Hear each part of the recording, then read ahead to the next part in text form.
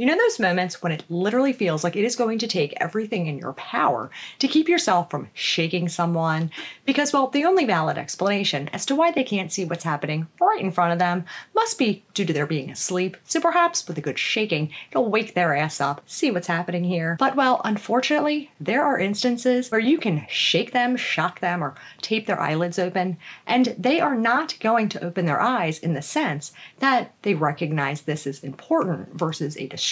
that their brain is trying to drown out. Kind of like why we don't go around staring at our noses all day, even though it is totally within our field of vision, and with conscious effort can completely see it. But otherwise, it's like it's not even there. This phenomenon, unfortunately, only makes it that much harder for the survivors of narcissistic abuse to even recognize that they're being abused for far too long. Because, well, anyone who has ever dealt with one of these little fuckers knows damn well just how persistent and ruthless they are in maintaining this delusion of superiority. Always having to be right, constantly one-upping you, drilling it into your brain that you need them and would never survive without them. Everything they do comes from this look at me, here I am, look at me way of thinking, to a degree of it attracting your focus versus drowning it out. To be like that of trying to sleep while someone was jackhammering the cemented floor in your basement. Ain't no way in hell even young Helen Keller would be able to drown out that bad boy. And this phenomenon doesn't just help narcissists maintain control of their victims, but it also aids in the difficulty of others believing you when you try explaining this bloody nightmare of a creature who's so twistedly demonic, spineless, and soulless, when all they ever see is this mirage of there being some kind of diamond in the rough, due to narcissists having their knack down and perfecting just exactly when they need to don their impeccable human mask. So most never partake, witness, or ever see the wicked, mangled disaster that lies underneath.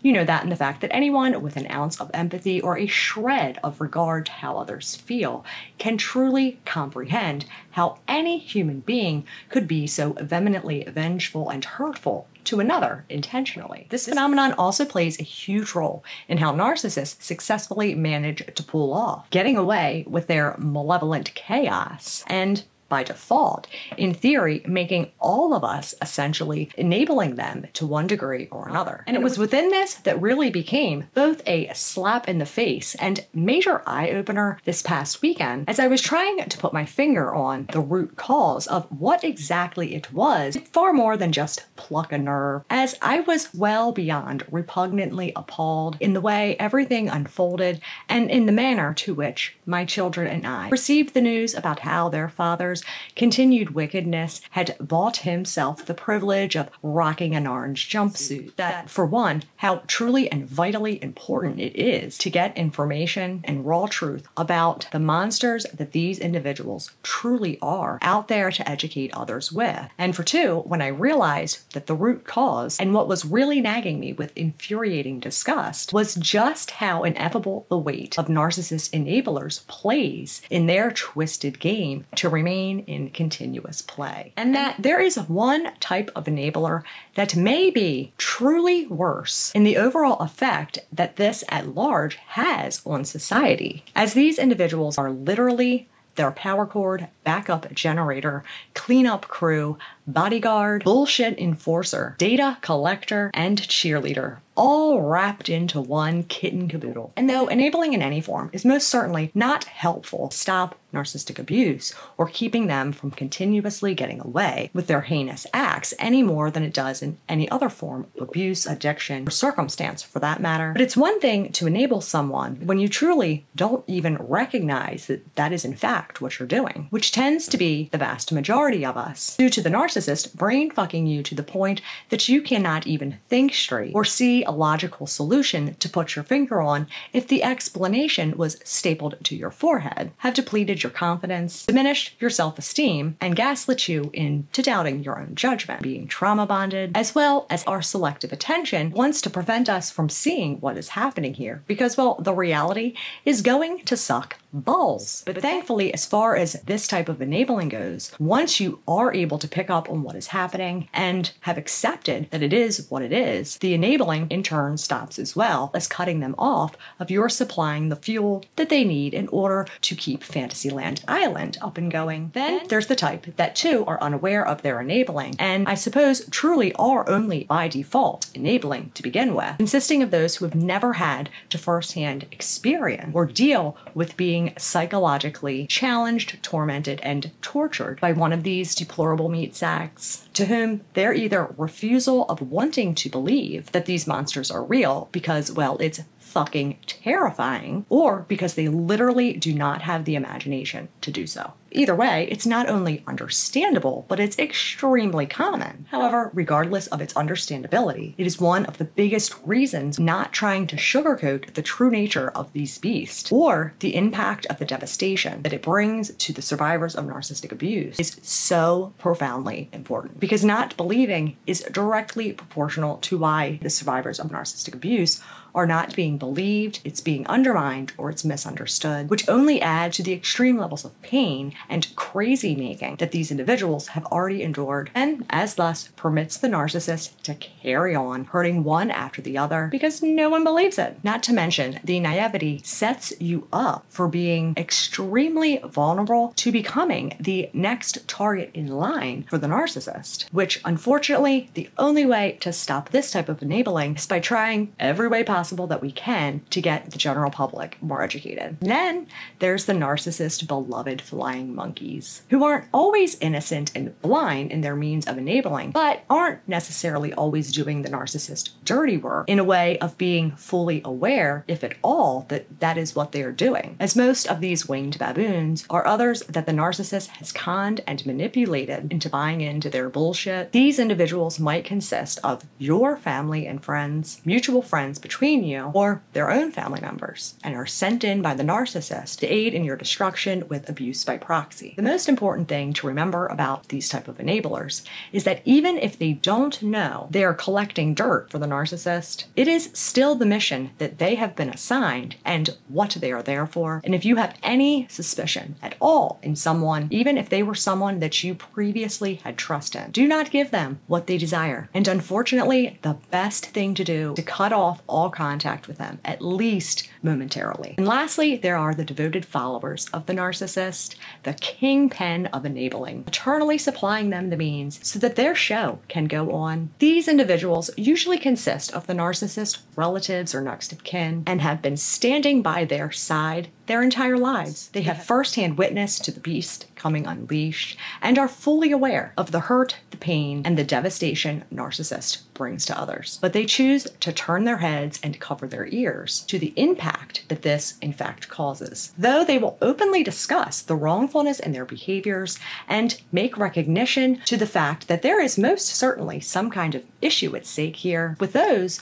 that don't place impending doom in the risk of the narcissist getting exposed. But the moment they sense the threat of danger in the air, oh, how the tables will turn. They will do whatever it takes to cover up their actions and defend their lies and deter the blame onto something else. Giving credit to the narcissist smear campaigns as if they were there present in the watching of these stories that the narcissist has concocted, seeing you now only through the eyes of these lies and blame-shifting tales that the narcissist has told, cleaning up after them over and over as to make certain that their master's demon remain shielded and well hidden, speaking highly about the narcissist to others and while out in public, as if they are truly the person that the narcissist alludes themselves to be, turning their backs on the ones that the narcissist has abused once they have realized that they are no longer willing to protect this dirty little secret. Not only giving credit to the narcissist's lies, but smearing your character and demeaning your name to others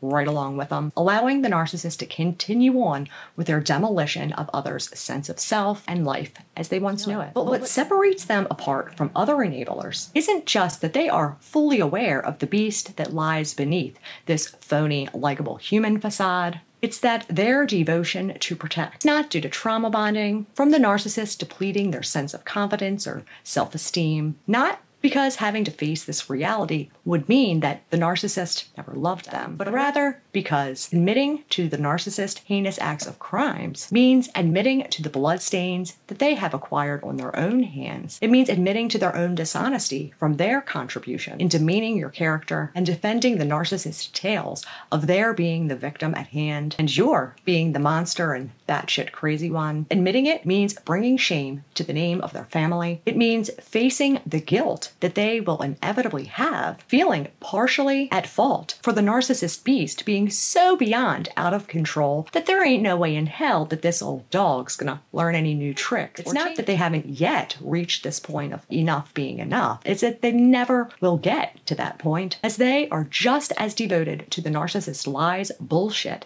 and delusion as the narcissist is. They are willing to stoop to the same level of low as the narcissist does and partake in helping them destroy others by defending these verifiable lies that become so blatantly obvious once you've caught on to what's happening, seeing to it that the narcissist is viewed as they dictated in their fabricated and distorted story to ensure that they always come out appearing to be the victim, are willing to partake in assisting them to destroy even others in their own family that aren't devoted followers to the narcissist, as well as individuals that they have known for years. Doing this not to sustain some delusion they have conjured up, and clearly not out of honor or blood being thicker than water, but more out of selfishness and fear of what others will think if they were to ever find out they have been hand-feeding these demons, helping them grow stronger, cockier, and more dangerous each insidious act that they commit and successfully get away with, unsheathed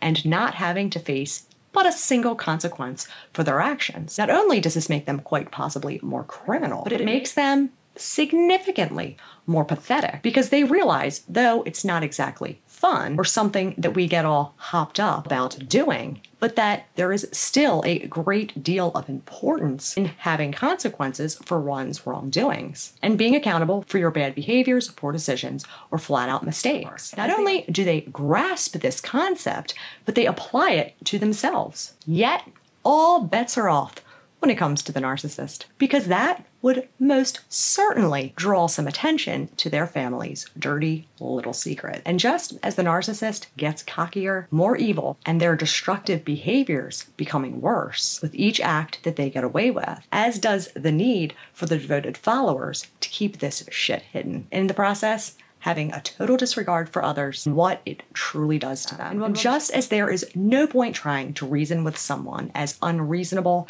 as a narcissist, it too is just as futile trying to get one of the narcissistic devoted followers to open their eyes and take recognition to how the narcissist is murdering the very essence of who their victims once were, preying and hunting down their own offspring, slaughtering lifelong friendships, screwing people out of jobs, breaking laws, destroying property, and shattering the souls of others over and over and over. Because they never will, and will keep cleaning up the narcissist bloody mess, as to not have the stains get revealed on their own hands from this bloodshed. And if there is anyone that you suspect could be one of the narcissist devoted followers, best thing to do is to cut them off entirely from your life, right along with the narcissist. There ain't no rest in their wickedness until they have closed their eyes for good. And as long as you are associated with them, they are going to continue destroying you until that day comes. But you can rest assured, there is most certainly a special reservation at the lake of fire in the sky, right alongside the narcissist, for their devoted followers. You are worth and deserve so much more.